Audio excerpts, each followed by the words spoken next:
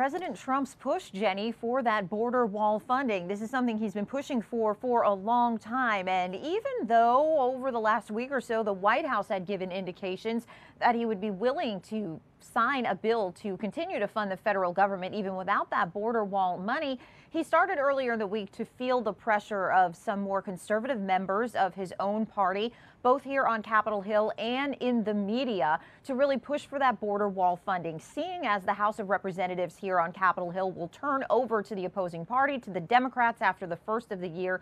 Those conservative members trying to impress upon the president how this fight is going to look a lot different after the first of the year. So yesterday, after the Senate had already approved what is known as a clean continuing resolution to continue to fund the U.S. federal government that was likely to go over to the House and also pass, President Trump told the House Speaker Paul Ryan that he would not sign a bill that did not have the money for that border wall funding. And so that is where we stand right now. The real crux of this debate is between Senate Democrats who don't want to yield to the president and, of course, the president himself, who has said he's not signing legislation until he gets money for border security, Jenny.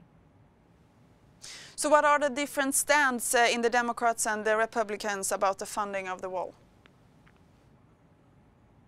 Well, Senate Democrats have been very firm in saying that they are not voting for this, and this is where it becomes key. We've heard President Trump talking a lot about the Senate Democrats in particular, and that is because the margin between Republicans and Democrats is much smaller in the U.S. Senate here than it is in the House of Representatives.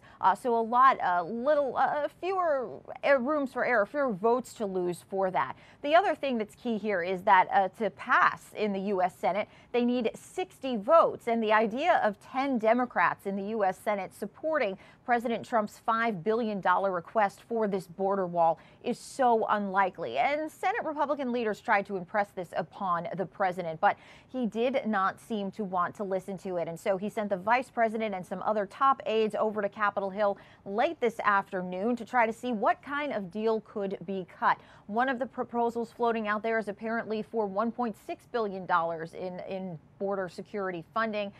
The White House team didn't seem to think that would fly with the president. So that's really where we are right now.